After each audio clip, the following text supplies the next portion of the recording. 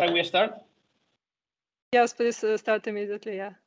Okay, First of all, thank you very much, Valeriya, for organizing this online meeting, also for inviting me. It's obviously a pleasure for me to be here.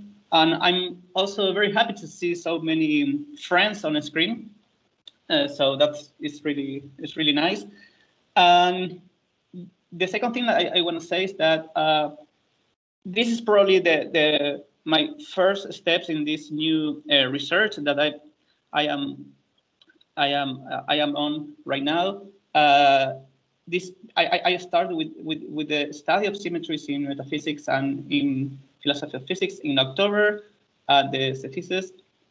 So pretty much of what I'm going to say here is just my first intuition about the philosophical role or the metaphysical role that symmetries can play in metaphysical explanation, but also in philosophy of physics, and what kind of things we can learn about the world, about our reality when we look at the symmetries. So what I really want is that we can have a good discussion, because I want to test my ideas with you. So please, if you have any comment, criticism, or whatever, just bring it up.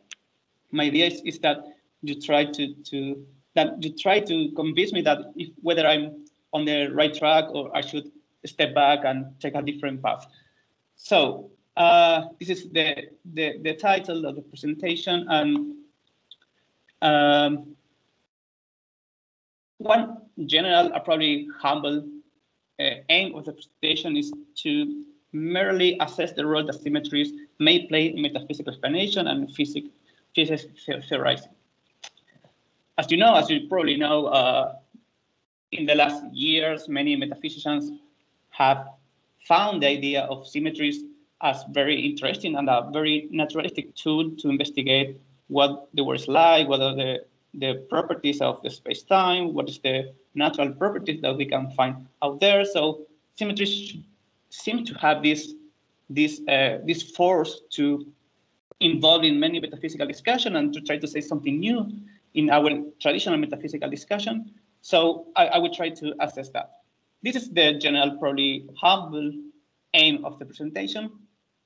And a more particular, probably bolder aim is try to focus on a particular attitude or particular approach to symmetry that I will call symmetry fundamentalism or symmetry realism. I will swing back and forth between these two notions because I'm not still very convinced about what's the specificity of each of them. But the points that I would try to argue or give some hints about, I think that this attitude is the right one to construe the role that symmetries could play in metaphysics, but also in physics in general. And the other part of the argumentation would be that I would suggest that probably something like symmetry deflationism is a more appropriate approach, mainly for ontological and theoretical reasons. I'm not saying that this is the properly philosophical part. We as philosophers or metaphysicians should do with this idea of symmetries. I would recommend that we should pursue something like symmetry deflationism and cast some doubt on symmetry fundamentalism or symmetry realism. This is more or less the aims of the presentation, and this is the map. Very, very brief. I will try to go through the first two parts very quickly. So because I want to focus on the third part, what is my proposal, or my doubts or my main arguments. But before to get at the presentation properly, I would like to say something broader about what is my approach in general. Because you can focus on the concept of symmetries and try to elaborate a philosophical interpretation of symmetries. But what I would like to do is something that go beyond the notion of symmetries and to see how that notion plays a role in a broader philosophical system. And I think that this these words by sellers are very, very stimulating in this sense, because what we want to understand as philosophers is try to see how things hang together. So I would try to see how symmetries hang together with other notions that we usually study in philosophy of physics, but also in metaphysics. For example, the notion of law, the notion of theory, the notion of models, and so on and so forth. So to my mind, the notion of symmetry can only make sense if we try to see how it works in a broader philosophical system, in relation to the notion of law, in relation to the notion of theory, in relation to the notion of idealizations, and so on and so forth. So this is the spirit that is guiding this presentation, if you want. So the first part, this is probably the boring part, because I mean there's a lot of formal details and formal discussion, theoretical discussion that I don't really want to get into here, but just to get a common understanding of what a symmetry is, probably if you are not familiarized with the notion in physics, this is something like this. We can start giving we can start giving a formal definition of a symmetry. First, I would say that as symmetries, even I mean, first side point. The notion of symmetry is quite complex, and people understand different things about symmetries. You have dynamical symmetries, space-time symmetries, internal symmetries, external symmetries, gauge symmetries, blah, blah, and all of them are different, but also people understand differently the notion, for example, of dynamical symmetry. Some people relate dynamical symmetries with gauge symmetries, but other people say that dynamical symmetries are just symmetries that are predicated of laws. So I would just use the notion of symmetry in general. Probably some of this point is not quite exact if you take a particular notion of symmetry, but it's just to try to generate a common understanding of what we are talking about. So first, I would say that one of the features, even a formal feature of symmetries, is that they are defined by their symmetry transformation. You formally define a transformation over a space, for example, and this transformation does something, transform things in a particular way. And how this transformation transform things in a particular way is the symmetry that you are going to get. Second, again, from this very formal definition, symmetry transformations mainly apply upon formal structures. And pragmatically, I would say that these formal structures are those given by dynamical equations.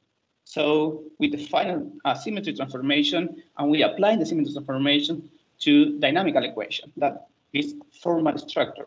And we have to see how the elements within the structure transform under the symmetry transformation. So I would say that it's fair to say that symmetries are, at least in principle, formal properties of the dynamical equations. We have some structure, the dynamical equation. If we apply the transformation and we see what happens, and what happens is the property the dynamical equation has. And this property could be further spelled out in terms of being invariant. When we transform the structure, we see if the structure remains invariant after applying the transformation. A more formal definition is this one, but basically it says what I already said before, that we have some structure, in this case, a dynamical equation, we have some elements within this structure, could be states, it could be observables, we could be differential operator or external parameters, whatever, and we define a transformation that something transform the states in a particular way, transform the observables in a particular way, transform the differential operators in a particular way, and so on and so forth. And then we get a second structure that is the symmetry transformed structure, and we just compare if the original structure remains invariant under after applying the symmetry transformation. So far, so good. I mean, I think that is not quite problematic because we are just manipulating symbols in some way.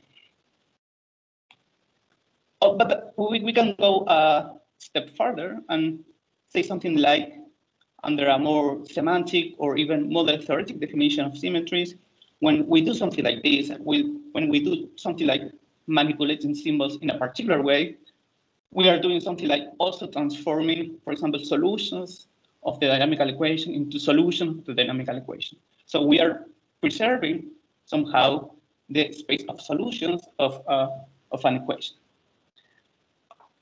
Going even a step further, we can say that symmetries preserve the truth of the law, that which is represented by the dynamical equation. So if we accept that, for example, some law is represented fairly by that dynamical equation, and that dynamical equation remains invariant under some symmetry transformation, we see that all that what happens is that the truth of the law has been also preserved. So the truth of the law is also valid in other possible words, for example. And this is just more or less the same, but in a more specific way. Basically, what this definition tried to say is that asymmetry preserves the models of the theory, in the sense that we are transforming models into models. We are preserving the space of models of the theory. In this case, we can then define a notion of truth, we can define a notion of possibility and necessity and so on and so forth. But basically, this is what we generally understand by this very general notion of symmetry. Then, as I said before, we have more specific notion, more specific symmetries that act in a particular way, and there are more problems there. But in general, I would say that symmetries work more or less in this sense. Okay, so we have this first formal or partially interpreted notion of symmetries. But now the philosophy comes in this following sense. This notion of symmetry has been found to be, for some reason that we are trying to discover, interesting for many philosophers, because we can extract from them some philosophical claims. So when we see that we are manipulating these symbols, and we find that some theory is invariant under, I know, time reversal is invariant under space rotation, is invariant under permutation.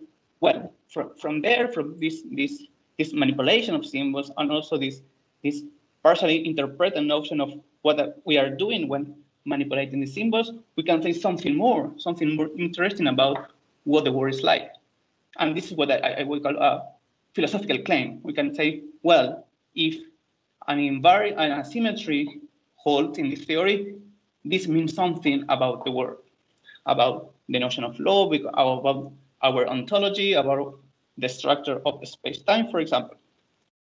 But what we have to first be aware of here is that there is some inferential mechanism that goes from symmetry to this philosophical claim. So one of the first things we should do is try to be clear about what is the inferential mechanism that is operating to take us from one point and leaving us in the other. But to give you some examples about what I'm saying. For example, this is a Hugh Price book about the arrow of time. So we are investigating something about whether our world comes equipped with a direction of time, for example. I would say that is probably a philosophical question. And one of the things that Price says here is, it's not that he's defending this dispute, but he's capturing what other people says about this, is that to a very large extent, then the laws of physics seems to be blind to the direction of time. They satisfy the time reversal symmetry, as we may say. So the idea is that because the laws are time reversal symmetric or time reversal invariant, we can say something about the direction of time. We can say something about the structure of time in our world. So this is a case in which symmetries seem to be playing this role of giving us some information, some relevant information about the world. This much more complete explanation of how this inferential mechanism is working. This is Jean North in a very nice paper about the notion of time reversal again. But what she says here is that in applying any transformation to a theory, any symmetry transformation, we hope to learn about the symmetry of the theory and of the world that the theory describes. If a theory remains the same after the transformation, that is invariant under transformation, then we say that it's symmetric under that operation. We conclude that a world described by the theory lacks the structure that would be needed to support an asymmetry under the operation. And I think this is a clear example of what is going on here. For example, from the space translation invariance of the laws, this is the formal part. We formally show that the laws of this theory are space translation invariant. We can infer that space is homogeneous. There's no preferred location in space. Again, could look like a metaphysical claim. We are saying something about the physical space from a result that we obtain in the formal part of our theory, from discovering that the laws were space translation invariant. But this is one way in which we can see this inferential mechanism working in philosophy of physics, but also in metaphysics. But we can go even beyond this by postulating that symmetries are not just one thing that somehow take us from a formal property to some property of the world, but somehow symmetries are aspect of the world, fundamental aspect of the world. And this is what I have called, but also Schrennen has called symmetry fundamentalism, in the sense that symmetries, again, are fundamental aspects of physical reality, where the physical entities, for example, particles or fields, come after or ontologically depend on the notion of symmetry. So now we are not just manipulating symbols when we discover that some theory is invariant under some transformation. We are discovering a fundamental aspect of the world, a fundamental structure in the world that, again, is playing some role in a broader philosophical framework. For example, state space first view or state space substantivalism. But the point is clear that now symmetries play some ontological role that is much heavier than just manipulating symbols in our physical theories. And more or less the same can be read in a French book, The Structure of the World. I'm not going to read it completely, but what he says is that laws and symmetries should be considered as features and fundamental features of the structure of the world, in a world where we don't have any entities, but all we have is some structure, laws, and symmetries. Again, a case of symmetry fundamentalism. So we have two different sort of theses, more or less on the same boat. One of them postulating that symmetries are somehow real, in the sense that they can represent or guide us to ontological features. We are not really committed to the idea that symmetries are fundamental structure in the world, but somehow they should be real in order to help us to discover fundamental entities, fundamental structures, all these kind of things. I would say that people that, for example, take the notion of time reversal invariance very seriously, and then they say something about the direction of time, well, they are somehow taking symmetry realism into consideration, as they think that something in the world guides us to discover that there is no direction of time, because asymmetry, time-reverse asymmetry holds in our physical theories. Or we can say, as I said before, this second position that assumes symmetry realism, but go further in the sense that symmetries now are fundamental, are really part of the building blocks of reality.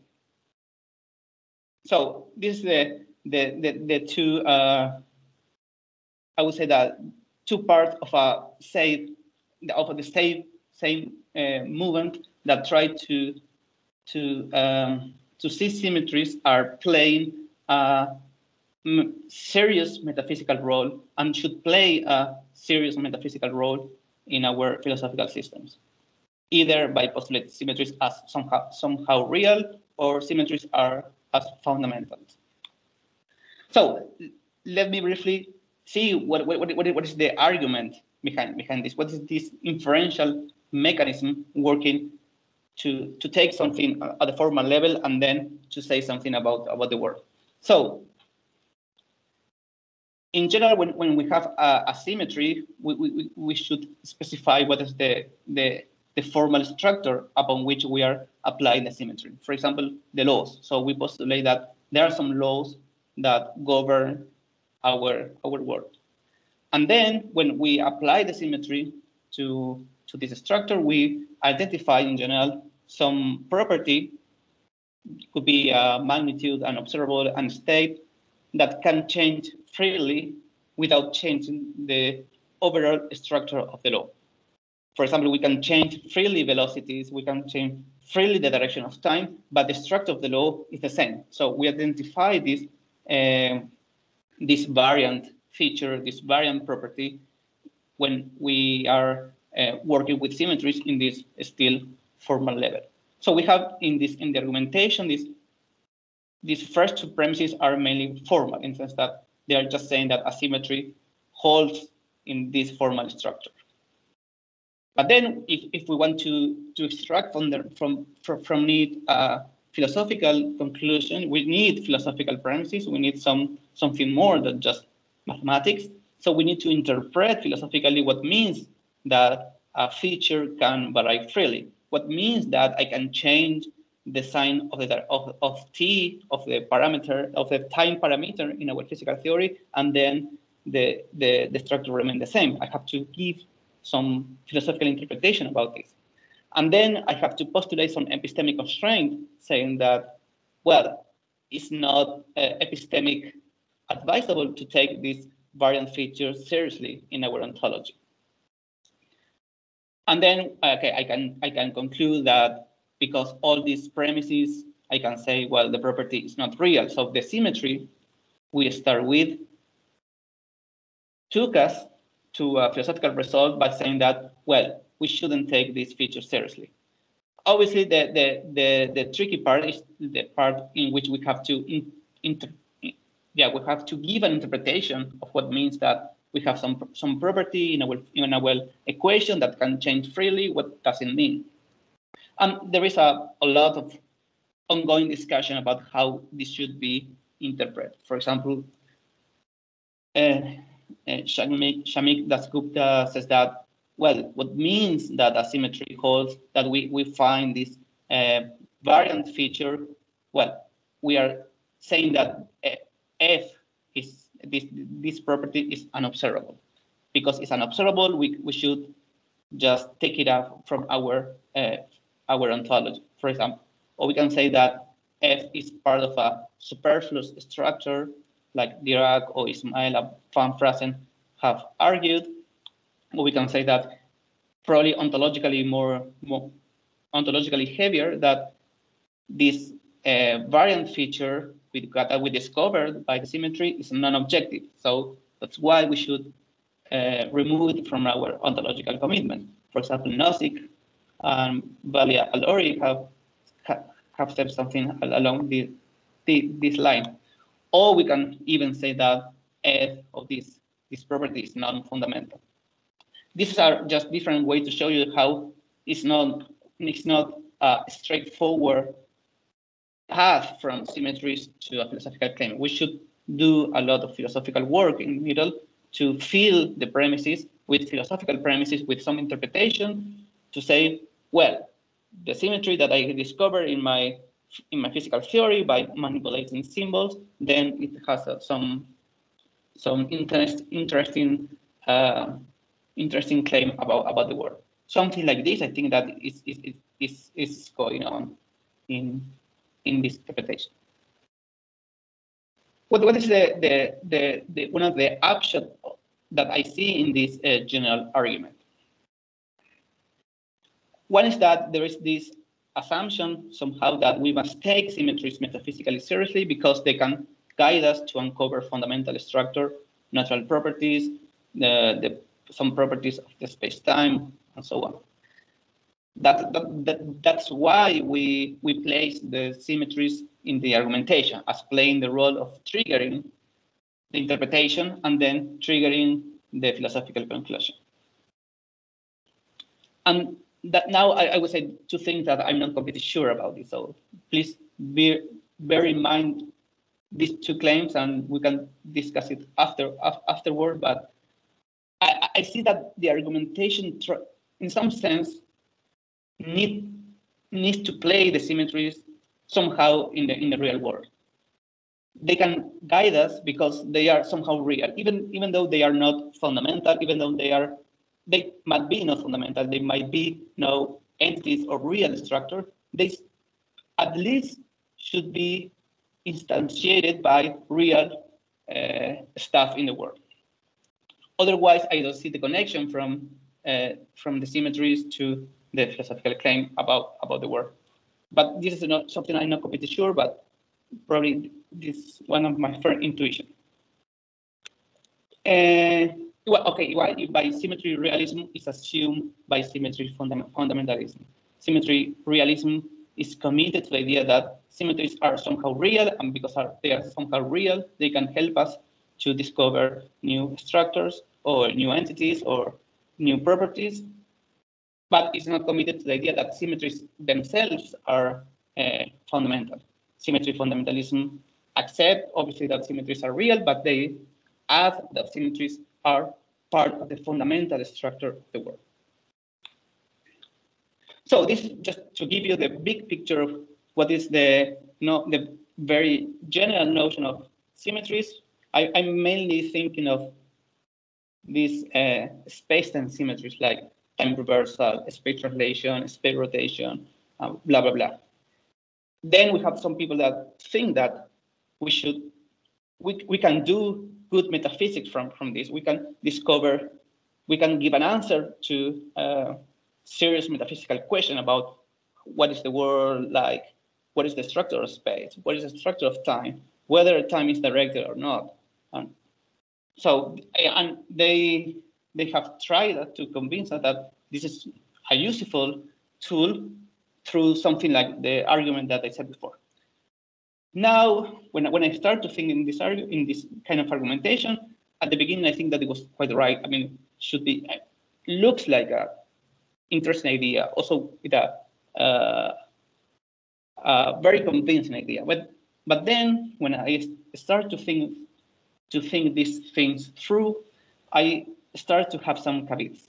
And what I want to share with you is some of these caveats.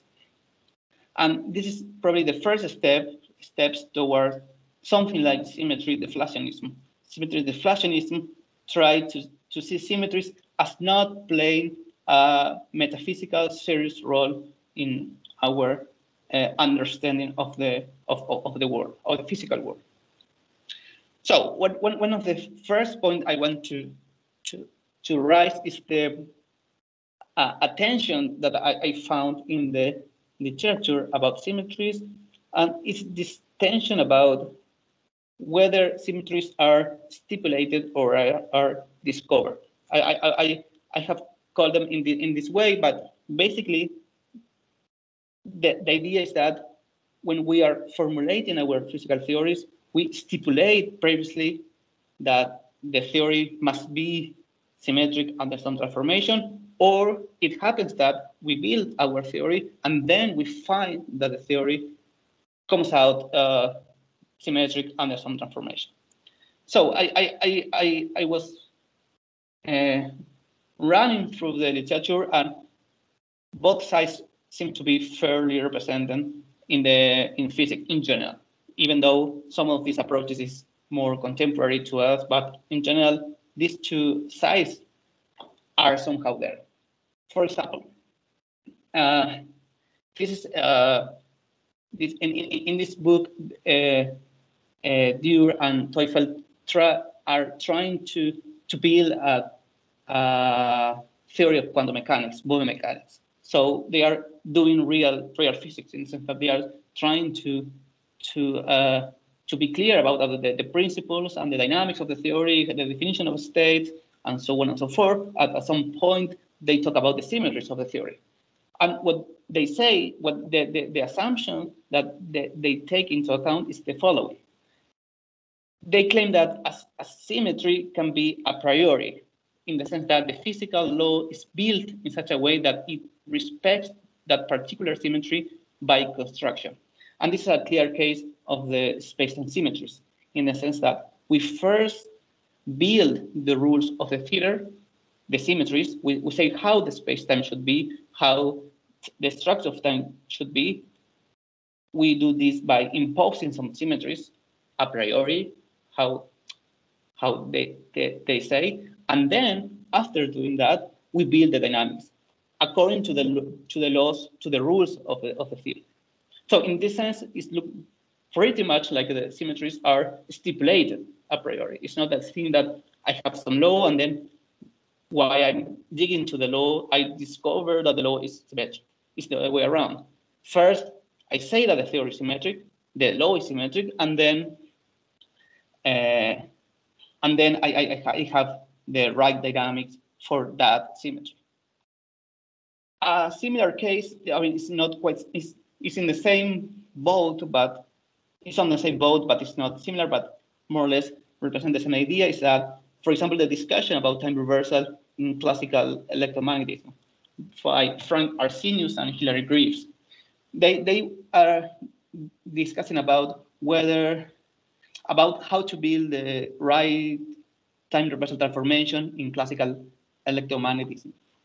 And what they bring up in this book is what they call the textbook account.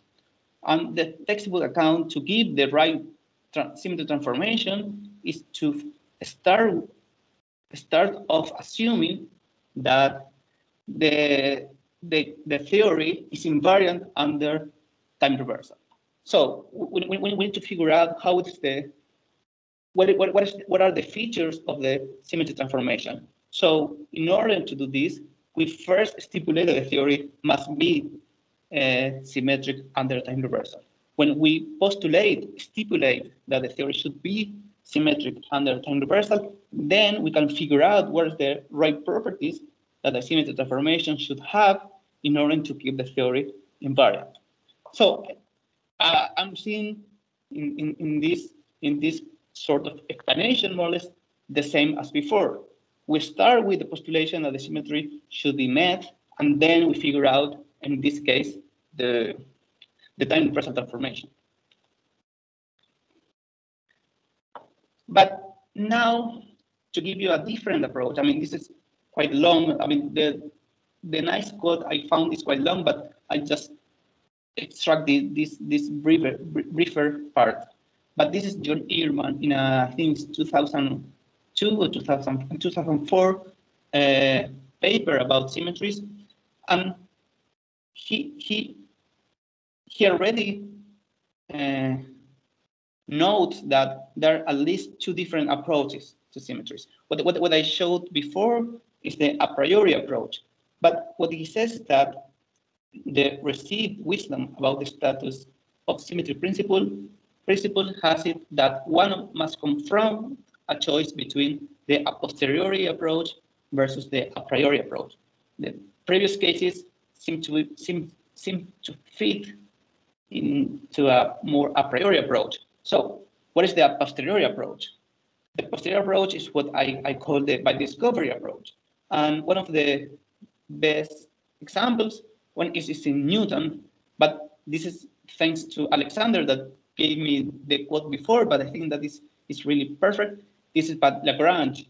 And Lagrange thought that the symmetry principles, along with the conservation principle, must be viewed as general results of the laws of the dynamics, rather than fundamental principles of the science. So this is the opposite movement.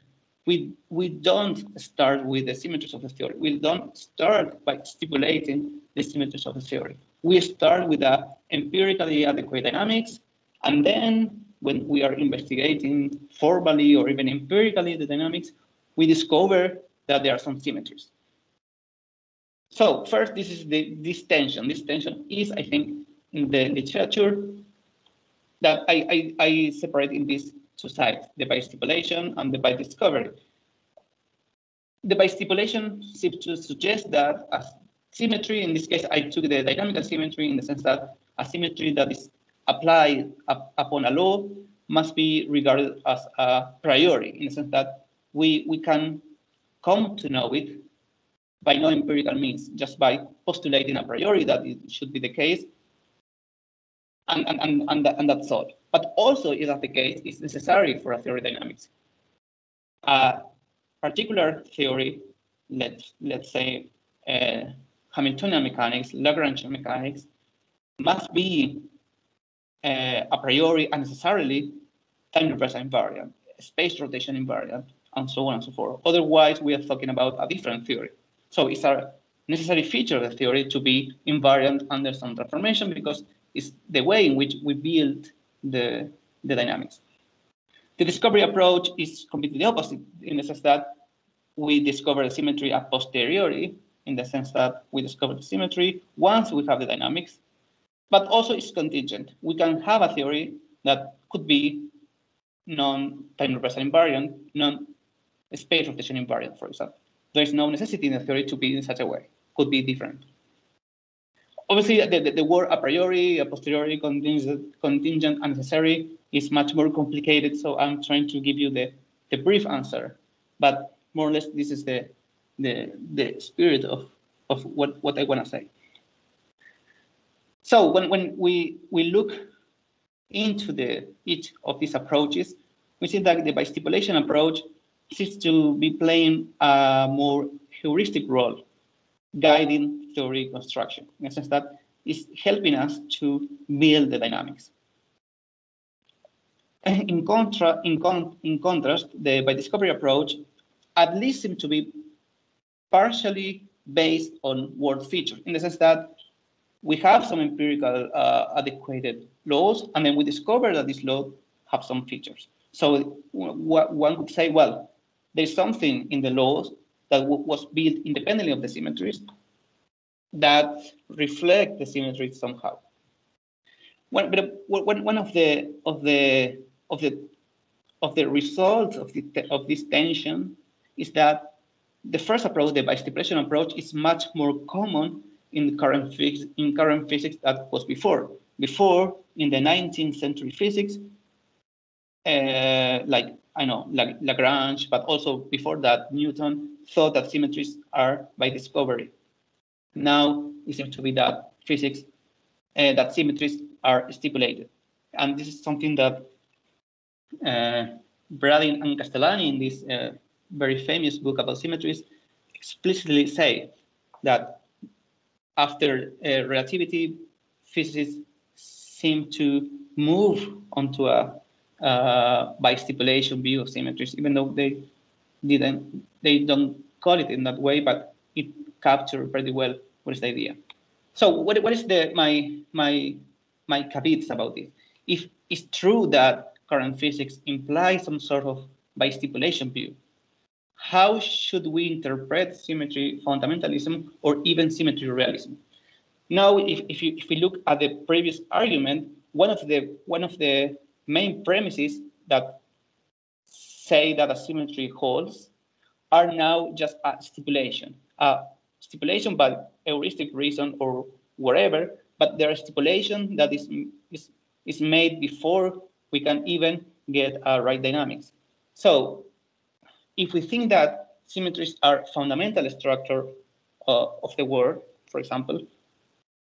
This is a bit confusing for me. This is that if they are stipulated, but then they represent somehow, or they are somehow fundamental structure, we should say that these fundamental structure are a priori also stipulated. It's the case that we are somehow doing a kind of a priori metaphysics.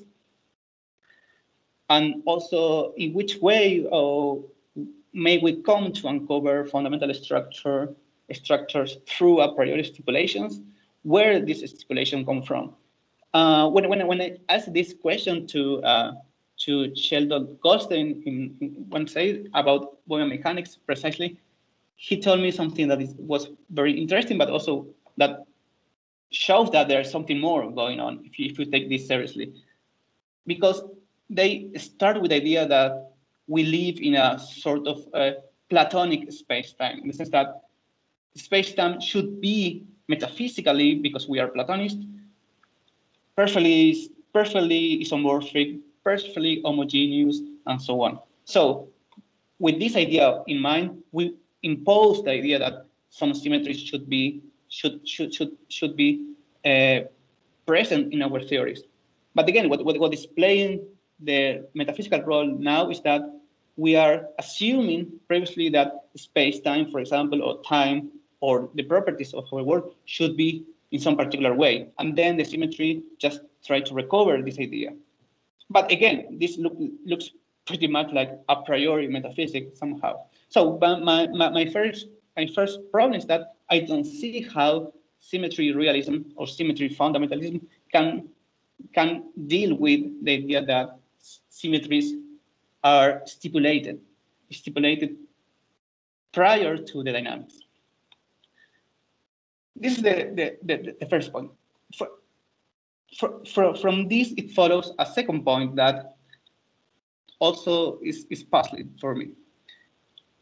In many cases, I would say that the majority of cases, but you can correct me afterward if you think that I'm wrong, symmetries are properties of fundamental and general equations. That is, equations in which we have abstract away many, for example, non-conservative forces, many interactions. So we have this very general equation, for example, the free-fall equation. And we say that, for example, time reversal invariance, space rotation, or space translation are properties of these dynamical equations, of these general equations. But again, these general equations, these fundamental equations, are usually given by highly idealized models. Models in which, for example, we have got rid of friction. We have got rid of air. We have got rid of elastic bodies, something like this. So we stipulate that these very general equations that gives us very highly idealized models are symmetric. But now that's so far so good in the sense that again we have this structure. This structure gives us some models. For example, the free fall particles in one case, and we discovered that well in those cases, symmetry holds. It's true that you should take the even classical Newtonian classical mechanics, an equation and particle moving in a straight line in an empty space is time reversal invariant. Period. It's true. It's completely true. But then I ask myself, is there any reason to take such equations or such idealized models ontologically seriously? What we should read off from this highly idealized model? And I think that we can go two ways, basically. We can say that these general equations just are describing highly idealized models that shouldn't be given any ontological privilege. I mean, this is just part of our way to represent the world, but they are not really representing nothing in the reality. When I say that if I get rid of inhomogeneous fields if I get rid of air, I'm getting rid of, I don't know, friction whatsoever when I have some symmetries in my physical theory. But the question is, why should I take that this particular model is really unfairly representing the world in which we live in? Why should I say that the world we live in is symmetric because this particular model is symmetric? This is one way we can go. The other way is to say that, well, actually, these general equations and these highly idealized models are really representing the fundamental reality. What we are seeing is not the fundamental reality. We are seeing emerging or apparent reality. But if we want to investigate the world into the fundamental level, we should pay attention to these highly idealized models because they are giving us the structure of the world as it is at bottom. So, in some sense, they are playing an ontological role, and that's why symmetry should be given should be taken metaphysically seriously, because they are giving us information about the world at this fundamental level by assuming that this fundamental level is fairly represented by this highly idealized equation. This discussion, I mean, I saw this discussion in a bit old papers about the direction of time in classical mechanics, about Hutchinson and Callender. Hutchinson saying that obviously classical mechanics is non-term-resonant invariant because we have friction, we have imperfect springs, we have non-rigid bodies, and so on and so forth. Callender said that he's just missing the point because when we are asking a philosophical question about the arrow sign, for example, we shouldn't take, for example, conservative forces seriously. We shouldn't take friction seriously. We shouldn't take imperfect springs seriously. What we should take seriously is this highly idealized model. So again, I think that even though, I mean, we can go both ways, but still for me, we need some further argumentation to say that why a highly idealized model is ontologically or is metaphysically more important than a model that is more fairly representing the world in which we live in. I mean, I don't have the answer.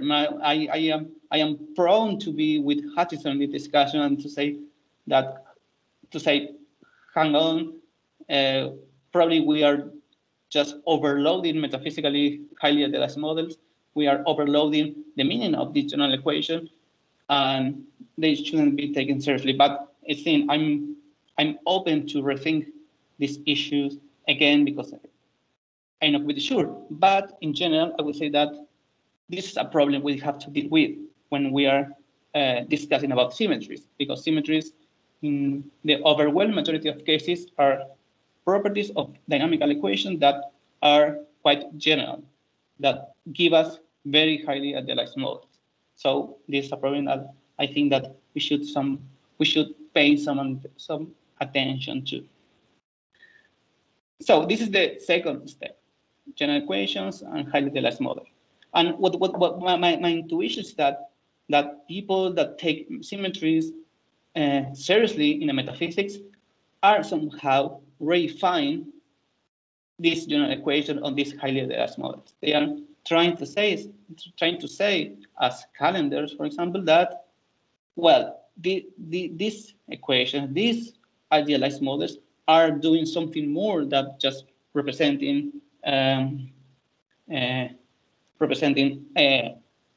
very general ideas or very abstraction. They are capturing some structure in the world. And now the third and final step, and I think that I'm over after this, is that I started by pointing out that one of the features of symmetries is that they are properties of the laws. in general, we apply symmetries to laws mainly. Even though if we take they as stipulated or not, this is independent. In both cases, they are properties of some dynamics. So my question is that there is some sense in which if we take symmetries as real or even more as fundamental, do we require in our ontological system a robust view of laws? It's not still completely clear to me, but it seems that somehow symmetry realism or symmetry fundamentalism implies a realist view of laws. When I think in for example, humanism about laws or dispositionalism, I'm not completely sure that we can make straightforwardly the step from the symmetries to the reality, because now the symmetries are instantiated in things like laws that are much more deflated, that are of either regularities or either axioms in our web system, or are something that we can extract from dispositions. But now it's not clear how these two views can accommodate symmetries as real or fundamental. So this is why I think that symmetry, realism, and fundamentalism somehow is committed to the idea of realism about laws. Obviously, if someone is not happy with symmetry realism or symmetry fundamentalism, one way to go is, well, let's go and reject realism about laws. So if I'm not happy with the idea that symmetries are real, that symmetries are fundamental, I can go with humanism about laws, or I can go with dispositionalism. And then we are just by modus tollens rejecting symmetry realism and symmetry fundamentalism. So I'm not saying that this is bad per se, but what I'm saying is that this seems to be an hidden assumption in those defending symmetry realism or symmetry fundamentalism. So this is an additional commitment that they I think should take in order to make sense to the idea that symmetries can be somehow real or can be somehow fundamental. So this very, very briefly, the road to symmetry deflationism. First, the by-stipulation approach. I think that, well, I mean, this is just the way in which physicists use symmetries. So I think that something that we should accept when we are trying to philosophically elucidate the notion of symmetry. Well, we can accept that they are playing this rule-prescribing role, heuristically guiding theory construction. This is something that we can accept, and I think that we should accept. But as I said before, there seems to be some commitment with taking highly idealized models seriously, and we can obviously reject this.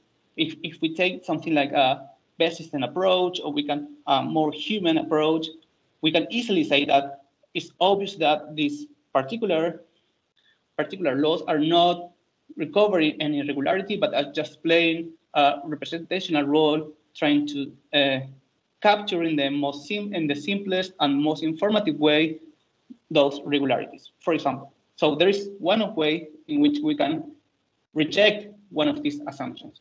And the second one is more or less the same, rejecting realism about laws. So in this sense, by rejecting these last two assumptions that I see that symmetry realism or symmetry fundamentalism is committed to, we can reach something like symmetry deflationism. And basically what symmetry deflationism says is that symmetries play a heuristic role in the representation and systematization of our physical theories, but they neither guide us to the basic ontology nor are part of the basic ontology. The basic ontology should be worked out independently of the symmetries, because this is not the part in our representation that is playing an ontological role. In a sense, symmetries should be just properties of the representational apparatus, of the way in which we encoded information about the world, but it's not nothing in the reality itself. So any problem that we have about symmetries, about whether a theory is symmetric under some transformation, is just a problem about representation. It's a problem about which is the best way in which we can encode information about the world, but it's not a problem about which sort of entities exist in our world, or which sort of entities doesn't exist in our world, or it has nothing to do with the structure of the world. This is something that should be worked out independently by ontological reasoning, by ontological investigation, but it's not the symmetries that are gonna give us some light, or are gonna give us some hints about this structure, because once again they seem to be just playing a role in the way in which we construct theories, in which we construct the dynamics in the most efficient and the most informative and the simplest way.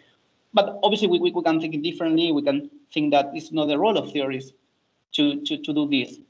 But when we can go with a more dispositionalist view, but in that case as well, I think symmetries shouldn't be playing at least a fundamental role, because they should be so as emerging from, for example, powers or dispositions, and not from something in the fundamental reality itself. So I think that this is all. Yeah. Thank you for listening. Okay, so let's continue now. We have, I hope everybody has returned. So we have 4 persons who want to say something. Sorry, I don't know in which order who was the second and so on, but I know that Nuria was the first, so let's start with her, and then I just proceed in the order I see the alphabetic order. I hope you don't mind. So Nuria, please begin. Okay, thanks. And thanks, Cristian, for the talk. And thanks, of course, Valeriya, for organizing. And everyone. We don't hear you. Do you have your microphone activated? Yes. I'm hearing her. Yeah. I don't. Could you begin again? Yes. Everyone else hears me? Yes. I don't hear Nuria. If others hear, well, still. Cristian, do you hear Nuria? Yeah. I'm hearing her perfectly. Okay, that's weird. I was saying that thank you, Cristian, for the talk, and everyone, and also Valeriya for organizing. Yeah, okay. Now I hear. Yeah, please continue. Sorry. And yeah, I wanted to ask you 2 brief questions. I really liked this idea of symmetry deflationism, but you just mentioned it very briefly in the end. And so I wanted to have a bit more context on this idea, like who proposed this idea, or like, is it in the literature, or like what are the authors who proposed it, and to solve which problems? Is it something that you have taken to solve other kinds of problems, or a bit of context on the idea? And also especially because I find it to be useful maybe to think about a way of this demystifying the concept of spontaneous symmetry breaking, maybe, which sometimes has been used in order to propose some strong emergentist positions related to specific phenomena of symmetry breaking. So yeah, I would want to hear. Okay. Many thanks for the questions. As to the first one, I mean, I for sure someone else has already proposed this idea. I mean, obviously, I don't know. What I can say is that I'm pushing forward this idea based on, for example, some discussion on some paper that I read by David Wallace, for example. It was a 2019 paper, a couple of papers about symmetries. Even though he doesn't really speak of symmetry deflationism or the connection between the symmetries and laws and all this stuff, he seems to suggest that when we are working on symmetries, mainly in physical theories, where we are just taking a subsystem from a larger system, we are doing a lot of idealizations, and it's not clear how what ontological role can play symmetries in that context. But also, I mean, I think that Valeriya Alexander knows this better than me, but Gordon Bellot also has casted some doubts on the idea that symmetries can play this ontological role. So, I mean, I am probably just trying to systematize these intuitions or these ideas, but this label of symmetry deflationism. And the context is that probably the context is better understood in metaphysics of science when we have these arguments in favor of no direction of time, no or certain ontological properties or certain kind of stuff based on symmetries. And for example, all this started with my PhD thesis about the arrow of time, and one of the main arguments for eliminating the arrow of time is time universal invariant. But I like time, so I want to preserve time. So my first strategy was try to dismantle the idea of time universal symmetry, and I found these intuitions there, and I thought that probably it's the same case with the rest of the symmetries. Probably we can just take it and say, well, probably we are taking these symmetries metaphysically too seriously, and we should just expose the intuition and premises that are working in there. But yeah, I would say that. But so, also, sorry, Cristian. I just see that we have like 40 minutes left for everything. Okay. So I would just ask you to answer briefly, and to those persons who ask questions to also ask them briefly, if it's possible, please. Okay, it's very hard to me to be short, but I would try to do my best. So this is the first answer. The second answer, the honest answer and the short answer is I don't know. I didn't have to. I didn't think about that, about the spontaneous symmetry breaking and how this fit together. So, for the sake of being brief and honest, I would say I don't know. Probably you're right. Nice, thank you. I suggest that we go to another question. So, Vasily Sekelario, please ask your question. Yes, thanks very much for this talk. It was a very rich talk, and it raised millions of questions. Now, I'll try to be brief. I have a remark to make. If we take theories of physics, we're talking about symmetries. These symmetries refer to transformations, and these transformations form groups. So when we talk about symmetries, we talk about symmetry groups. Now, the axioms defining a group structure mathematically are the algebraic or geometrical expression of the logical properties of the notion of identity. They correspond one-to-one to the three characteristics, the three properties of identity. So having a symmetry means that something, a system, is changing while at the same time preserves some essential aspects of its identity. And these correspond to conserved magnitudes, for example. So to have a symmetry seems to be a fundamental first step in articulating a theory about a system. If you know what kind of system you're going to examine, then you formulate a theory that incorporates the symmetry. If you don't know that, then you try to discover it and you look for it. But it is the benchmark of any theoretical examination. It is the way to circumscribe the object of your investigation. So it's a condition for forming a theory. So this idea, I don't know how you assess this idea and how it fits in your scheme and in your classification that you presented. Okay, thanks for the question. It's really interesting, and I will try to say something interesting as well. Let me try.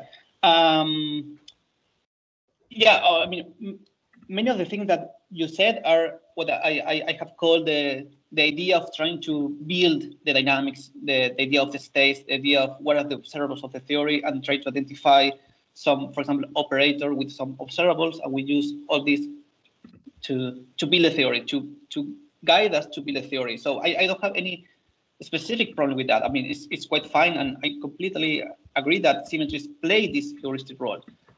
My problem, if you want, is that when we have this, then we should talk about something out there in the world, because so far we have just a formal apparatus that is partially interpreted by some concepts, for example, to associate some transformation to some operators to some observables, and symmetries play some role there.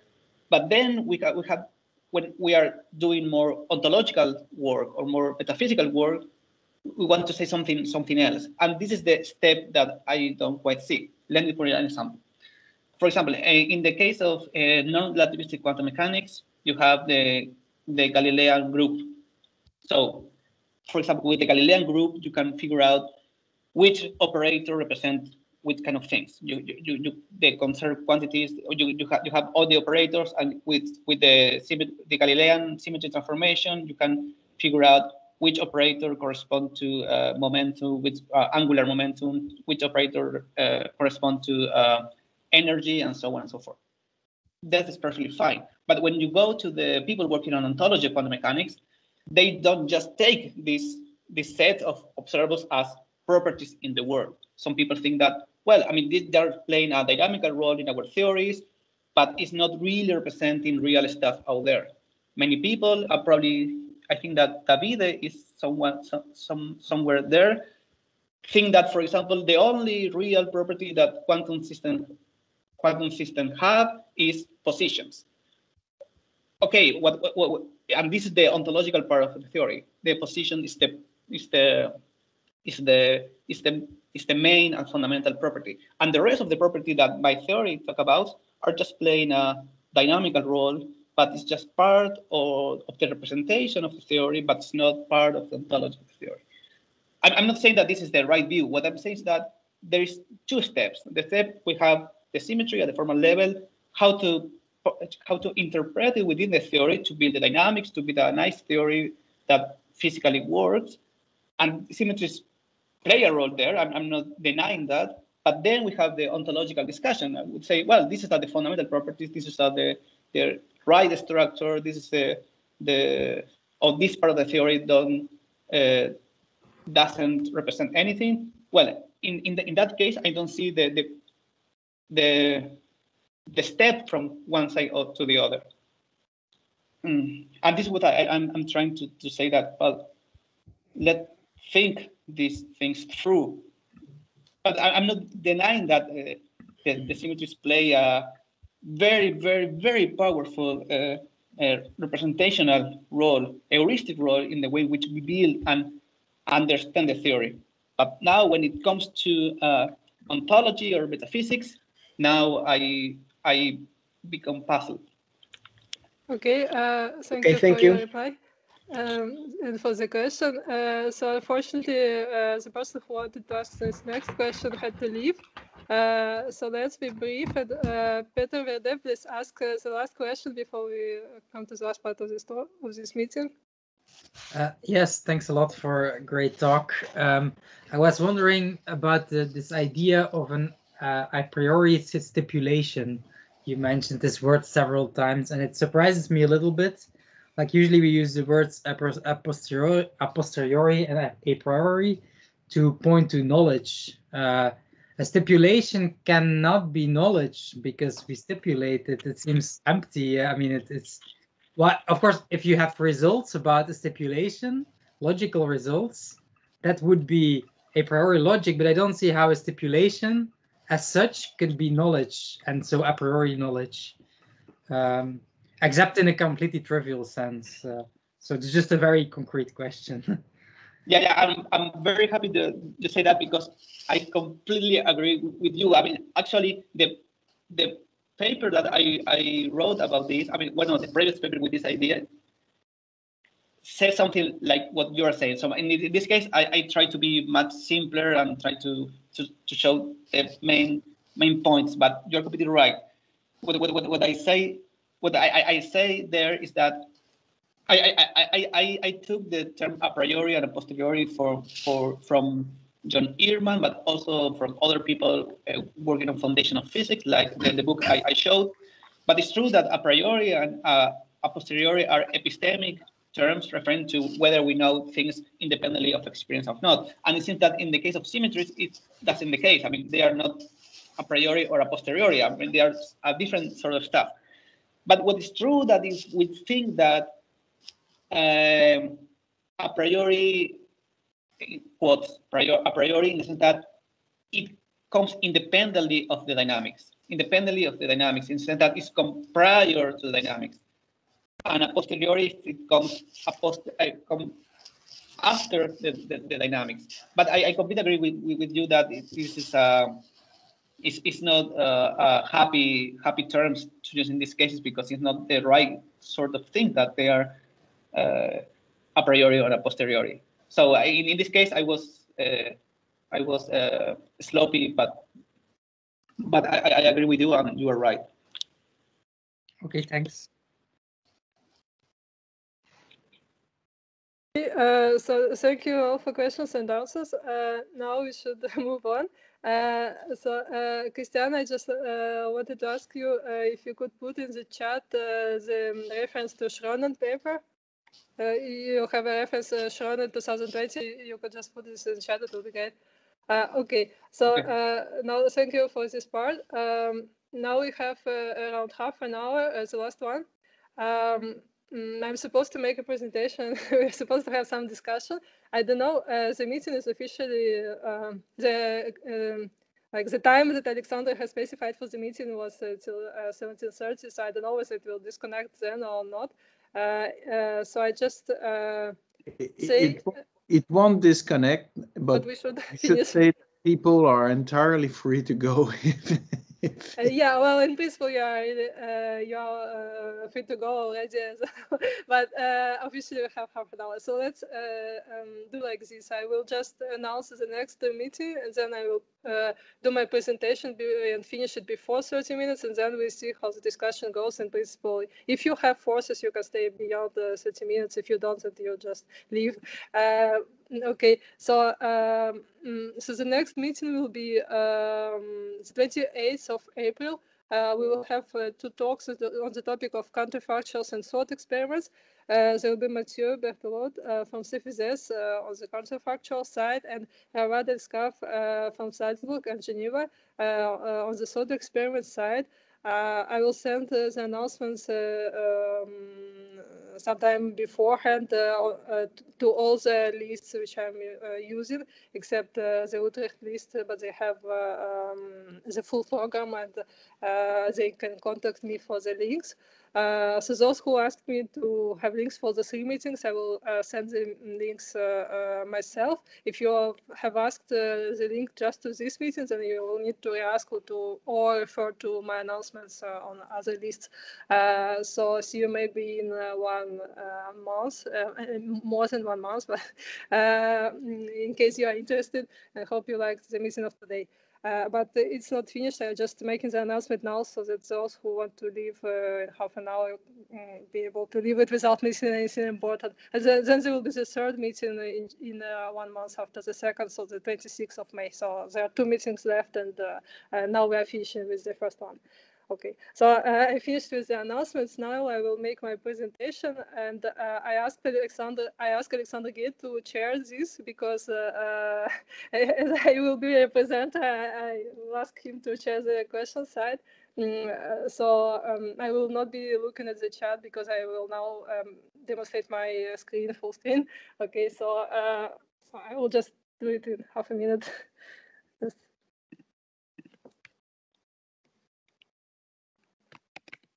Yeah. Okay, so let's begin with the presentation. I'm Valeriya Chasova.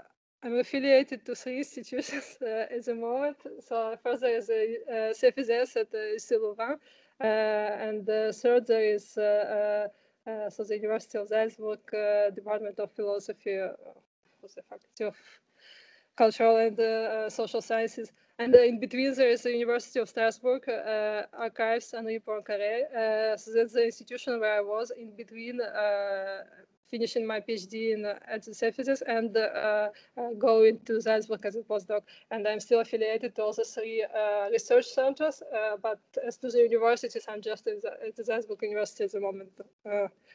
But the affiliations from centers, you can keep it even if you are not physically at some university. It's decided by the centers. So the topic is a gradation of empirical statuses for conservation principles. And there are no words symmetry here, but it's just an appearance. So actually empirical statuses are those of symmetries, and symmetries are there. And our mission is on symmetries, so of course my talk is on symmetries as well.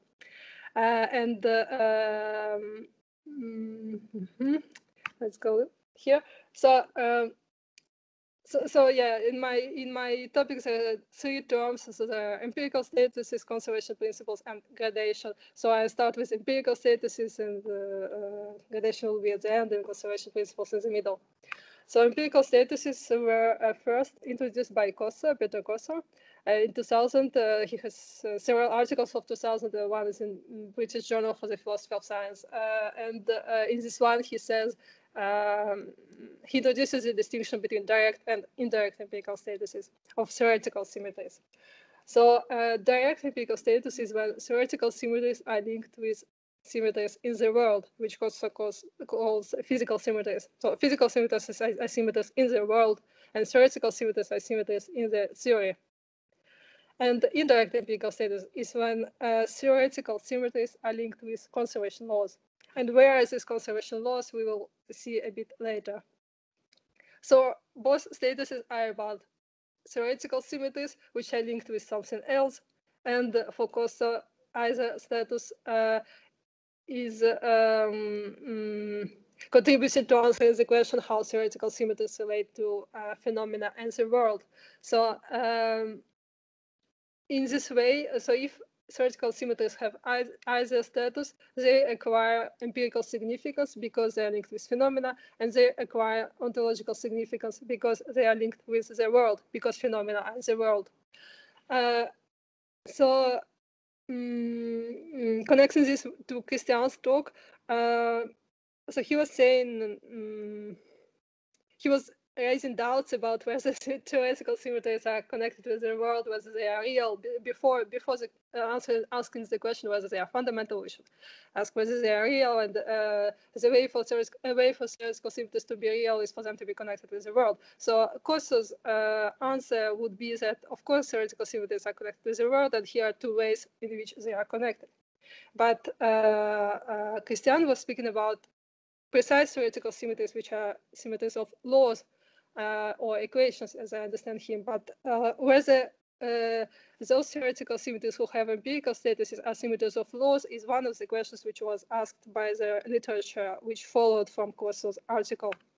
So actually, this literature, I start with the top. So this literature was asking different questions about direct empirical status. And as far as theoretical symmetries are concerned, they were asking, for example, whether both internal and external theoretical symmetries have a direct empirical status. So whether both external means spatial temporal and internal means non-spatial temporal. So whether both kinds of theoretical symmetries have direct empirical status.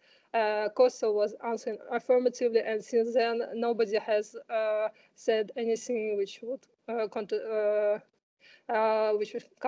what he was saying. So we think both kinds of symmetries have direct empirical status and so are related with the world and phenomena. But the main controversy of the literature on direct empirical status for the last 20 years was whether both global and local symmetries have the status, or only global symmetries have it.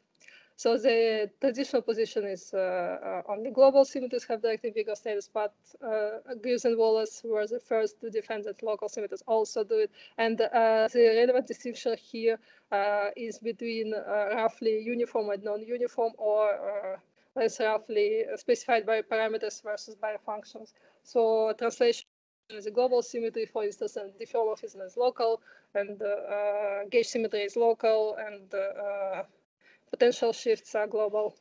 So my view is that local symmetries also have direct empirical status, and this was the main idea of my PhD thesis, defended under the supervision of Alexander Gay.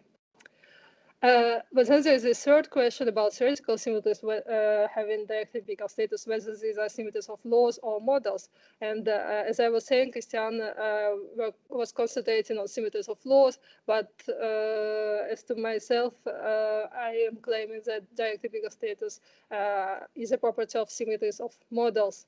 And there's a difference. In Cristian's talk, it was said that if you have a symmetry of laws, then you can express it as a symmetry of models in the sense of solutions of these laws.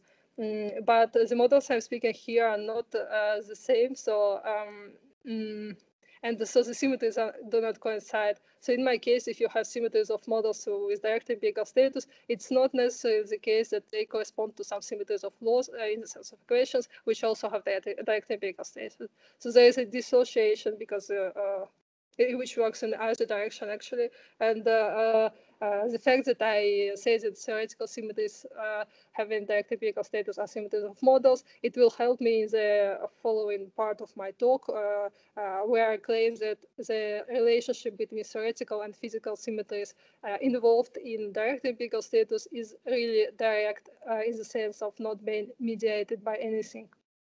So this is conditional in my approach. Not everybody could agree, but in my framework it works. It helps me to construct the rest of my argument, which I will be presenting in a few slides.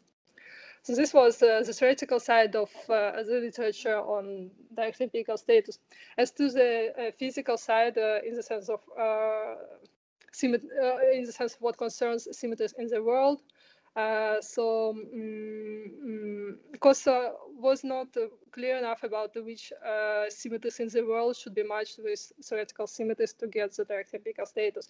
And this was made clear subsequently. So already the next article by Braden and Brown gave what will then become a paradigmatic example of a physical symmetry which yields direct empirical status. This is an example of Galileo's ship.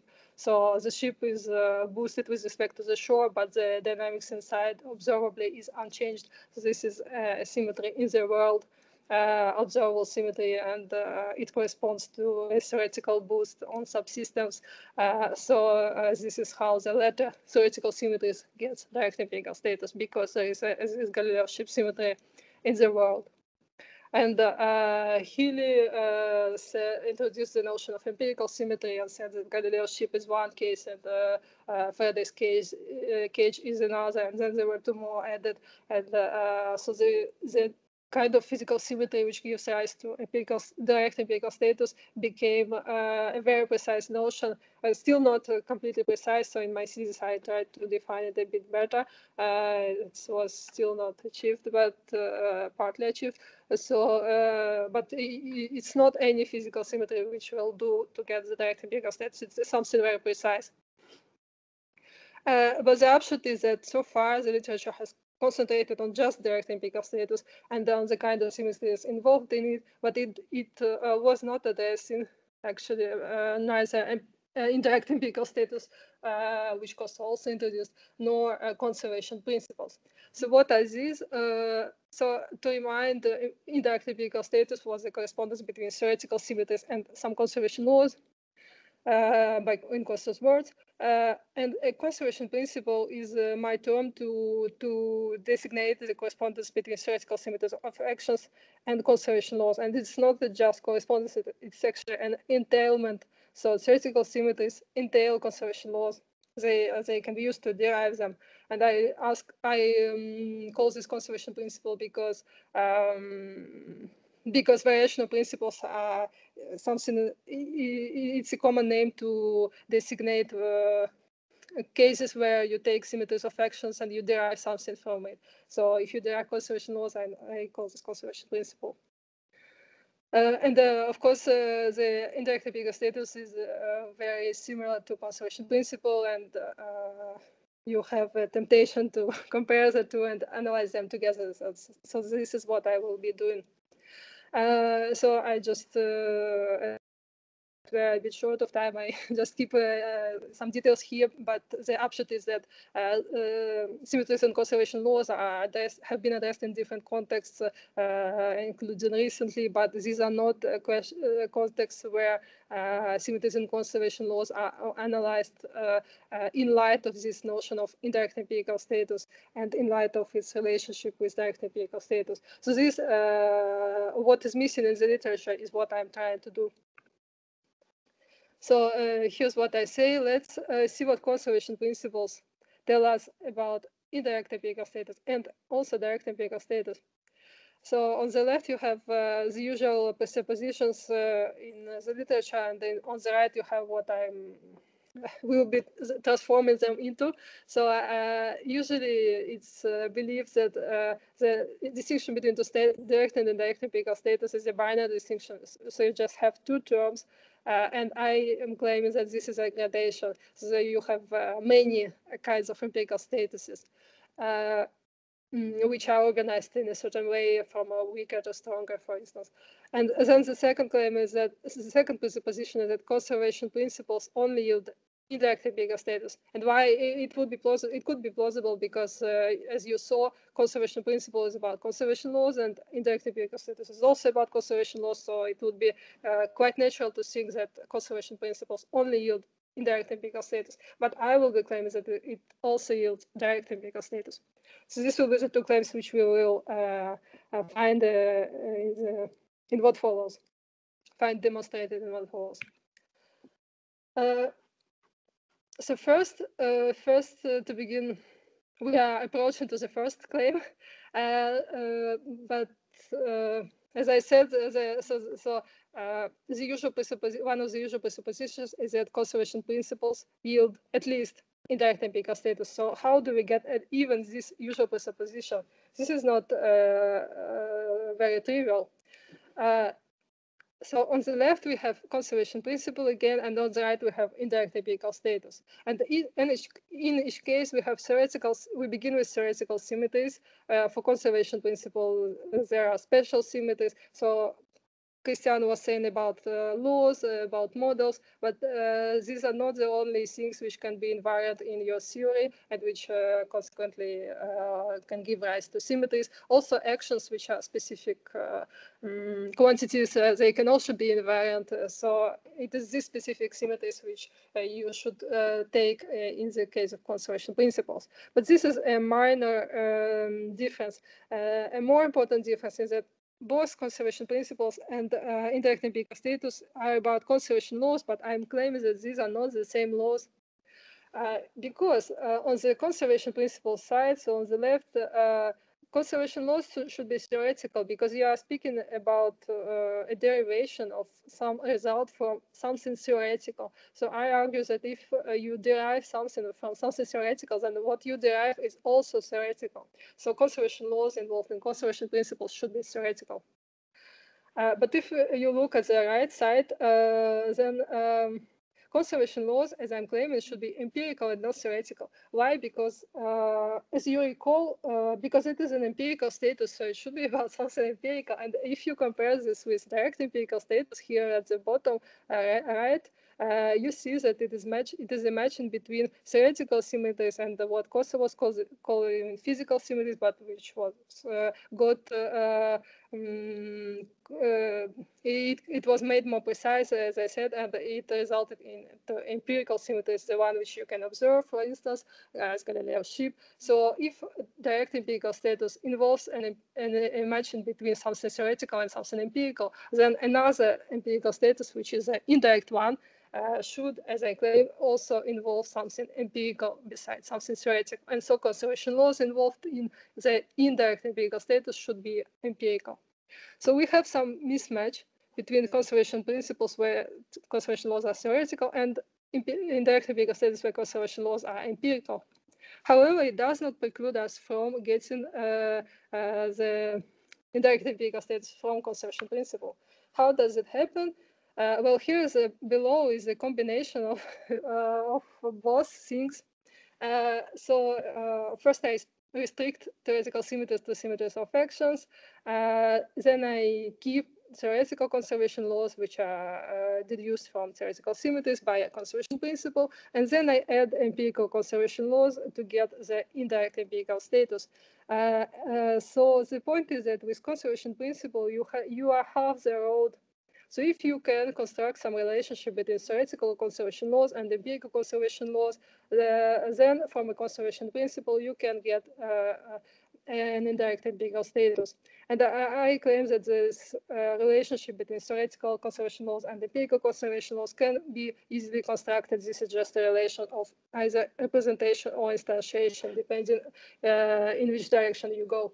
So this is how, briefly, you get indirect empirical status from conservation principle. But the thing is that so far you have just got something usual. So even you should understand that even this is not discussed in the literature, because the literature concentrates on the direct empirical status, but it just presupposes that there is some relationship between conservation principles and indirect empirical status. So even this presupposition had to be spelled out, and this is what I have just done. But spelling this out, we just get some usual claim demonstrated. But now let's get to my own claim, which are unusual. The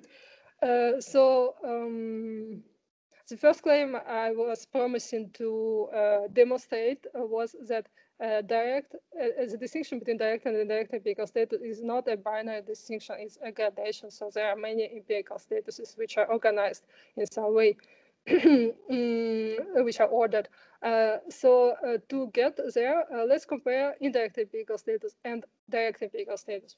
So indirect empirical status, as you have just saw, involves the following. On the left, so you have theoretical symmetries of actions, then you get from there to theoretical conservation laws, and then you get from the latter to empirical conservation laws, and that's how you get an indirect empirical status, which obtains between your highest level and your lowest level, so between theoretical symmetries of actions and empirical conservation laws.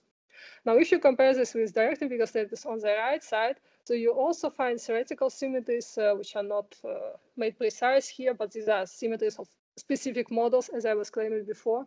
And on the bottom, you have empirical symmetries, which are also something specific. But, well, if you compare the left and the right, you have some similarities, like theoretical symmetries upstairs and empirical something at the bottom. But you have a crucial difference, I take it to be crucial. The difference is that on the left, you also have this middle level of theoretical conservation laws. So you have something in the middle between the things which undertake this relationship of having giving rise to an empirical status. So I take this this middle term to be characteristic of indirectness. So I claim that indirectness obtains precisely when there are these mediating theoretical elements like theoretical conservation laws in our example. And once you notice this, you can also notice that there can be some variation about this middle term. So here we have just one term, for example, but we could have several terms, or we could have them placed on different levels and not on one level. So once you make the indirectness a function of there being these mediating theoretical elements, you understand that indirectness can also obtain to different degrees, and consequently the indirect empirical status is not just a single notion, it's a group of notions which differ by the quantity of theoretical elements which mediate the connection between the main elements, and which also differ by the levels at which these mediating elements are located. So once you get there, you already have the indirect empirical status transformed into a gradation, and consequently the whole distinction is between direct and indirect empirical status is transformed into a gradation, because now instead of just two terms, you have many terms because of the indirect empirical status side. So this demonstrates the first of my claims, which I announced in the beginning. And now, in the remaining time, let's get to the second claim. So now I just, to do this, I just showed two examples. The first is long to construct, and the second is very short. So now I'm just, there will be several slides, each serves to advance by one stage. So I take several stages in this way and I get my example. So first example, first stage, nuancing conservation principles. So I begin with, on the left, with the usual conservation principle. So there you have theoretical symmetries of actions at the top, empirical conservation laws at the bottom, and in the middle you have just one element, theoretical conservation laws, the mediating element, which gives indirectness, will give indirectness. So nuancing consists in that I just, instead of having just one element, I have two elements located at different levels. So now I have differential on the right, differential conservation laws and integral conservation laws. And it's not myself who took this from nowhere. Actually, the real conservation principles, like those which we get from Noether's theorems, they are like what you see on the right. So the left picture, the left scheme is just a simplification of what we usually have, and the right scheme is a more correct one. So in real life, you have two levels of theoretical conservation laws. That's what I'm saying here. Now, the second stage, I extend the matching empirical elements beyond symmetries. So if you, on the left, you have direct empirical status, and what you notice is that at the bottom level, so at the empirical level, the empirical thing is a symmetry. And what you notice at the right is just the same nuanced statement of conservation principles as before, which gives rise to an indirect empirical status as before. And what you notice here is that at the bottom you have something empirical as well, but these are not symmetries, strictly speaking, at least not empirical symmetries in the sense of those involved in direct empirical status, but these are conservation laws instead. So the difference, so the thing, just to repeat, in the direct empirical status, at the empirical level, you have symmetries at the bottom, and in the indirect empirical status of the kind we are considering, at the bottom, you have not symmetries, but conservation laws. So the upshot is that when you have an indirect empirical status, Kosovo was saying that this is something about symmetries, but actually this can be something about not only symmetries, but also conservation laws, at least on the empirical level. But if at the empirical level you make this extension, so you are considering not only symmetries, but also conservation laws, then why not also make it at the theoretical level? So this is precisely what I do at the next slide. So on the left, you have the same picture as before, and on the right, you have the same scheme. And on the right, you have also the same scheme, except that I now put accent on something else. So as I was saying, if an empirical status can obtain between not only symmetries and symmetries, but also between symmetries and conservation laws, so why not also make it obtain between conservation laws and conservation laws? That's precisely what I'm doing at the right scheme. So consequence, these differential theoretical conservation laws, which you were considering as a mediating element with respect to the indirect empirical status of symmetries of actions, now they get their own indirect empirical status, because we have lifted the requirement that empirical status is obtained just between symmetries. We said they can also obtain between conservation laws. So now actually you have two indirect empirical statuses. So one is for symmetries of actions on the left, and another is for conservation laws on the differential theoretical conservation laws on the right. So actually it's the same nuanced conservation principle. You now have two indirect empirical statuses. And this is what is summarized here. So the same empirical conservation laws are linked with differential theoretical conservation laws, and they are linked with theoretical symmetries of actions. And in either case, you have an instance of indirect empirical status. And of course, the upper element, the theoretical symmetries of action, has a more indirect status because there are more theoretical elements in between. And differential theoretical conservation laws have a less indirect status, but still indirect one, because there are still how it's called, integral theoretical conservation laws in the middle. So there remains to demonstrate that there are also a direct empirical status in this case, and this is very easy. So once we compare our previous scheme with the scheme of direct empirical status, so the previous is on the left and direct empirical status is on the right, you notice that we have an analog of the right scheme on the left.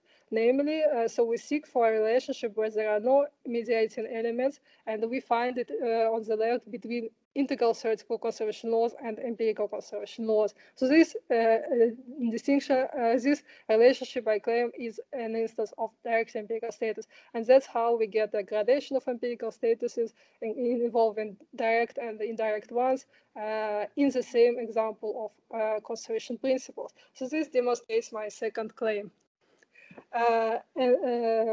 Which was saying that we also have direct empirical status in this case, and this demonstrates a further claim by which, as mentioned, conservation principles give rise to a gradation of empirical statuses, which include direct and indirect empirical ones.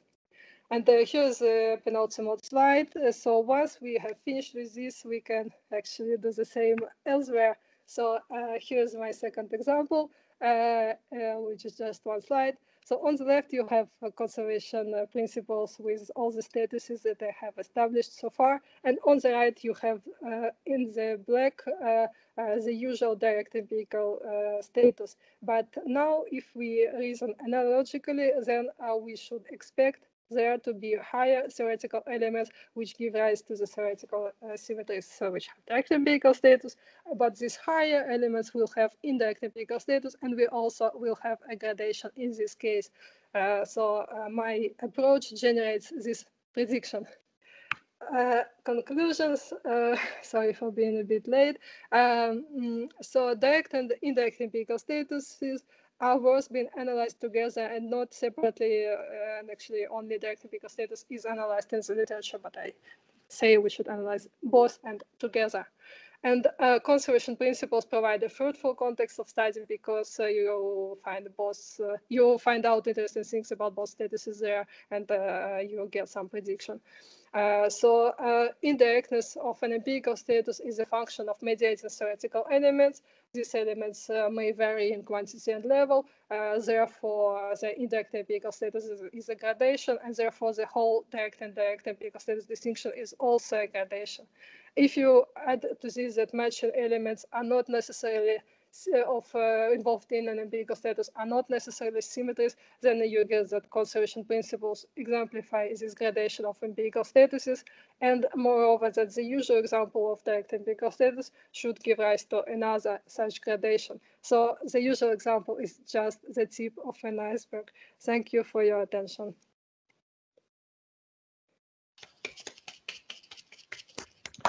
Thank you. So, is there some questions? You can raise your hand if you don't have access to this feature on your computer. Let me know. So, is there questions for both of our speakers? Okay, so Patricia Palacios first. Thank you. So thank you, Valeriya, for the talk. Very interesting.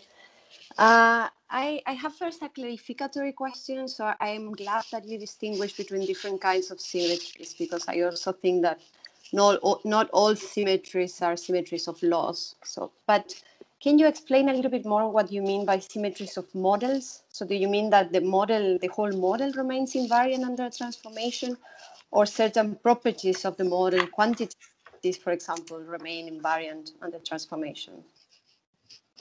Yes, thank you for the question and for listening. Yes, so the models can be different. Some models are complicated, so you have many features there. And what I mean by symmetry is that part of these features is preserved. Sometimes it's said that some whole thing should be preserved for this to count as a symmetry. For instance, if we have symmetry of law in the sense of equation, so we think that the form of equation should be preserved for it to be a symmetry. So in the case of, for us to get a symmetry of this equation, in the case of models, I admit that just part of the model should be preserved. Why I do this? Because this is this matches well with the kind of situation we have in the case of direct empirical status. Because, for instance, in the example of Galileo's ship, the ship is boosted and the dynamics inside the ship stays observably the same. So the full situation includes both what is happening within the ship and what is happening with the relationship between the ship and the shore. I claim that this relationship should be represented in theory. So in the model, you will have some part of your model which is responsible for representing this relationship. The boosting of the physical ship will change this part of the model. So you will not have a perfect symmetry of your model in the sense it will not be a complete symmetry. But I insist that this change is necessary because it will help you to account for the fact that you have a different physical situation before boosting the ship than afterwards. So this is a kind of symmetry of model which I claim is involved in the direct empirical status case.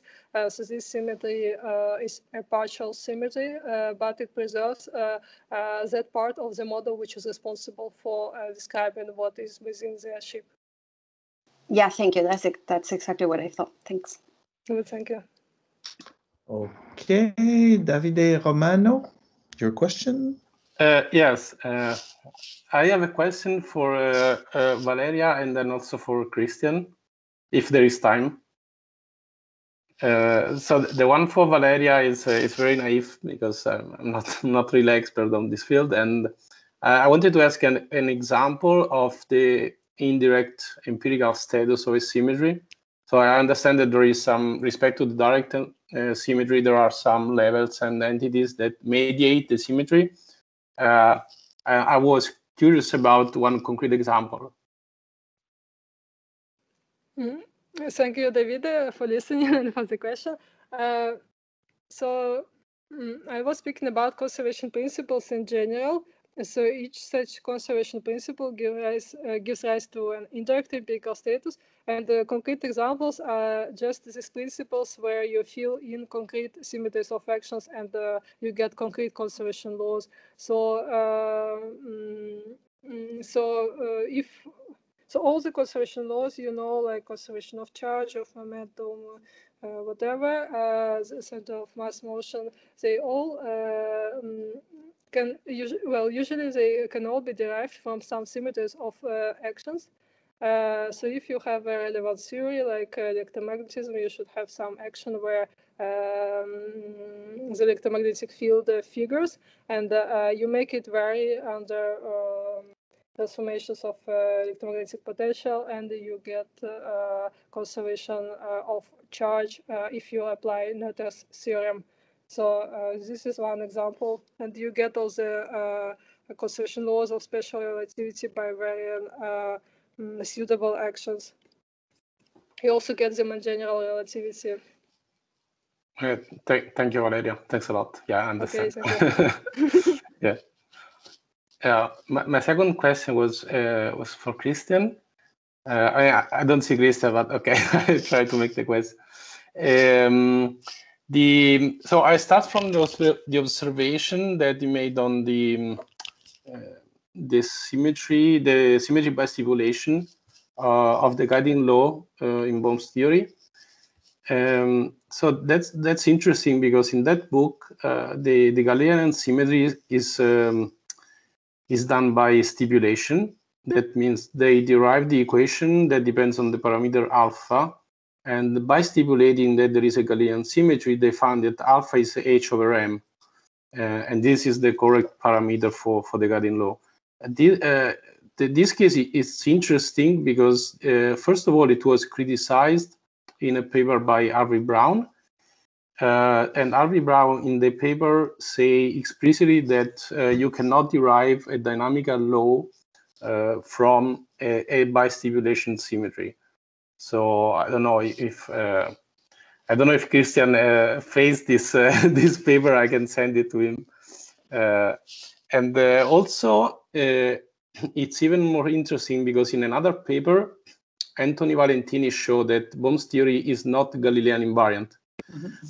So there is no agreement on the fact that the guiding law is Galilean. Sorry, is Galilean invariant. The way in which Valentini derived, I think, is not by stipulation, but a posteriori. So it seems that they really do not agree that Bohm's theory is Galilean invariant. So for Dur, by stipulation it is, and for Valentini a posteriori doesn't. And so I think this makes even more interesting this case. Yeah, so this is the observation, and the question, the consideration was, if you think, okay, the by stipulation law in some way must be confirmed then by some feature of the theory, for example, empirical feature of the theory. Okay, thanks, David, for the observation of the comment. First, let me say something about the observation, because what you said is very, very interesting, because if I remember correctly, what Valentini finally says is that you will end up with a sort of Aristotelian space or something like that, because precisely the dynamics doesn't meet the required for the Galilean symmetry. So you will end up with a different underlying space, more like an Aristotelian space and not a Galilean space. But I think that what I would say is obviously interesting, because I mean, for me, they are departing from different starting points. I mean, if you look at one way to say that the identity criterion for a theory is the kind of symmetries that it meets. You can say, well, quantum mechanics must be Galilean invariant. So if you come up with a theory that is not Galilean invariant, so it's not quantum mechanics. And I think that many people, like, I don't know, if you read Valentine's book, I think that they have this intuition behind that, well, this is the right group of theory, the right symmetry group of the theory. If you come up with something different, it's no longer quantum mechanics, for example. But again, they are assuming, they are stipulating that, well, the space-time is more or less like Galilean space-time, so the symmetries should be the Galilean symmetries. There is this connection, and then the dynamic just emerge from there. But if you change the starting point, well, you will end up with a different theory. And I think that wave function realism is no Galilean invariant either. I think that Allori showed this, but also, I mean, again, we are discussing more or less the same thing. And as to the question, please, can you repeat the question, because I forgot it? No, it's just that if I implement a by stipulation symmetry, do you think then I must have a control on the symmetry that I have imposed on some feature that does not depend from the stipulation that I've done? Okay, yeah. Okay, this is my answer. It has two sides. The first side is, well, of course, what you want is a dynamics that is empirically adequate. So if the symmetry, the symmetry group, for example, promotes or helps you to build a particular dynamic that comes to be empirically adequate, work very well. Well, I mean, there are some constraints on the symmetry. There are some feature the symmetry should meet, because you want the theory to be empirically adequate after all. So this is my conservative answer. So there is some constraint. But my second part of the answer is that, well, I mean, there are many cases in which you want a theory to be symmetric, and when you apply a transformation that you think that is in theory be true, you end up with a theory that is not symmetric as you thought before. So what you usually do is to change the symmetry transformation, and there is complete liberty to change the symmetry transformation at will. And sorry for repeat myself, but if you think of how time reversal symmetry is defined in quantum mechanics, you see that, okay, I mean, you start with some idea about what time reversal is in classical mechanics, but when you apply the same transformation in quantum mechanics, well, the theory is no longer time reversal invariant, so you have to figure out what is the transformation that keep the theory time reversal invariant. So in that case, there are some people that think that, well, you can always come up with a way to change the transformation in such a way that the theory is kept invariant under the transformation. So in that sense, well, I mean, there seems to be no strong constraint not a very strong constraint about what symmetries are should be met or shouldn't be met. You can always play with we can come up with a mathematical transformation that keeps the theory invariant and call it, well, this is the right transformation that represents space translation. This is the right transformation that represents, I don't know, time reversal. Okay, thank you. Thank you, Cristian. Thank you. Okay. I think Cristian, you had a question for Valeriya? Yes, I have a couple of questions for Valeriya. Well, my first question is more or less related to Patricia's, but probably you can explain it a little bit further, because it's the difference between symmetries of laws and symmetries of models. I mean, obviously there is some symmetries of models, but it's not clear to me if they are completely independent of the symmetries of laws. In some sense, when you have some model of the theory and you want to transform the model, is already a symmetry of the laws behind that guarantee that you can get to the different model that is the symmetry transformed model. So as I see the issue is that there is a difference, but the difference is just the symmetry of laws comes first, in the sense that it gives you what is the dynamics of your model plus some this is the symmetry of models. Then when you put some initial conditions, some boundary conditions, you get your model. But if the model is symmetric or not will depend on the laws on the first hand, but also on the boundary condition and the initial conditions. So for me, as I see it, the symmetry of models comes after the symmetry of law, or depends on the symmetry of laws.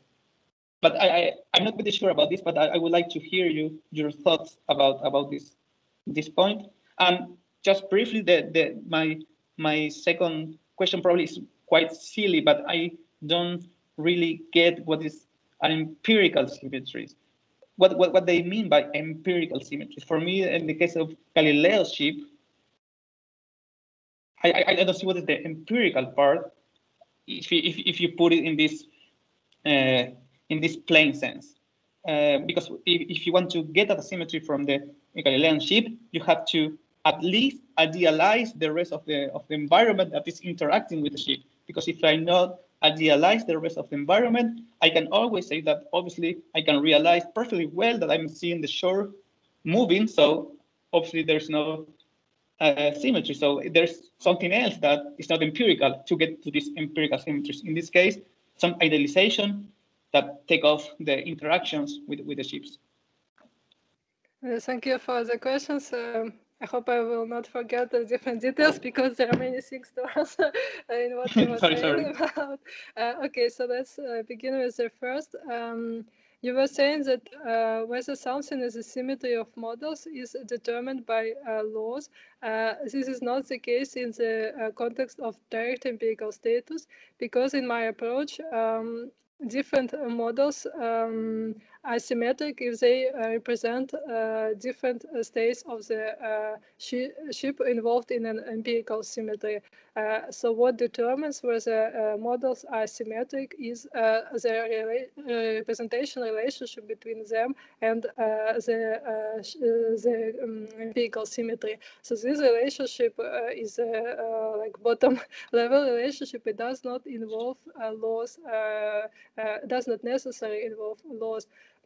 So why do I think that this relationship is dissociated from symmetry and the symmetry of models which is induced by this relationship? So why do I think that this symmetry of models is dissociated from any symmetries of laws?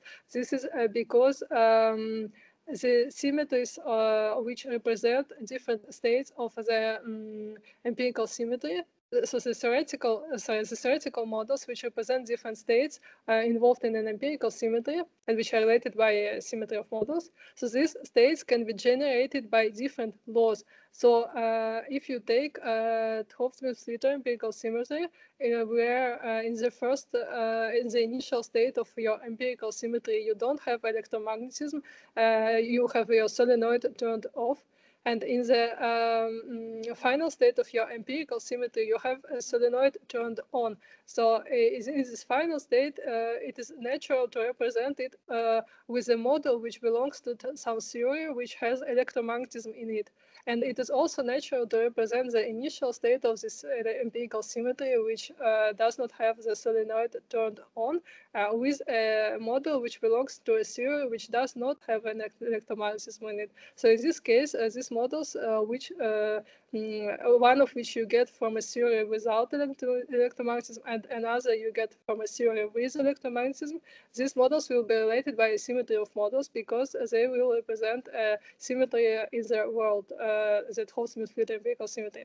But these models will be generated using different theories, and these theories have different laws, different equations. So there will be no corresponding symmetry of laws because you will get, when you get from one model to another, you get from one kind of laws without electromagnetism to another kind of laws with electromagnetism, with electromagnetic potential figure in your equations. So this is a dissociation of the two. And you can have the converse symmetry breaking is the converse where you have symmetry of laws, which is not a symmetry of models, of specific models. So, and your second question, now I forgot a bit, but what was it about? Yeah, was about the notion of empirical in the empirical symmetries. Because yes, idealizations. Okay, thank you. Yeah, so it seems like you're supposing that we should abstract away what happens with the environment to get the empirical symmetry in the case of Gadaship. Well, actually, some rare persons do this. Healy does this, for instance, but usually those who write on direct empirical status do not abstract away what is happening with the environment, and I think they are making it right. Why? Because if you abstract away what happens with the environment, then you have no reason to affirm that any transformation happened with your ship. But if you want to have a real symmetry in the world, you need to have some real transformation which preserves some observable or at least worldly features. So if you just concentrate on the ship, then you have no difference between the ship before and after the boost because the relationship with the environment is abstracted away. So you can claim that this is not a symmetry. This is just the same state repeated twice, instantiated twice. Yeah. Yeah, so I think that the relationship with the environment in the leadership case is essential to saying that you have an empirical symmetry rather than the same state instantiated twice. So you do not need to abstract it away, and you therefore get what I was mentioning when answering to Patricia's question. So you also have at the theoretical level that your symmetry is only partial, because also at the empirical level it is partial. What happens with the environment is changed, but what happens within the ship is preserved. This is an empirical symmetry. It's empirical because it's in the world, that it is symmetry because what is inside the ship is not changed, and it is a partial symmetry because we do need to keep the relationship with the environment as this relationship changes. Okay, thanks for the. I think that we don't have time, right? For We don't have much time. Okay, sorry. Okay, so thank you very much for the answers, Valeriya. Thank you. I don't know whether Rawad was sorry. Patricia wanted to ask something, but first Rawad was wanted to ask. No, but Rawad said that his question was already answered. Okay, good. Then just Patricia. Yeah. I just wanted to add something to what Valeriya said, but I don't know if there is enough time. Last question. Yeah, it's a remark, actually. It's not a question. It's very small. So I agree with Valeriya. I don't think that all symmetries are symmetries of law. So you can also think about symmetries of quantities. So quantities might be invariant under some transformation. For example, magnetization at a very low temperature, at very high temperature, it can be invariant under up-down symmetry. And I don't see how you can relate that necessarily, or why should you relate that necessarily to a law. So I completely agree with Valeriya in that sense. I don't think all symmetries are symmetries of laws. Oh, sorry, your microphone. Can I reply, or we are out of time?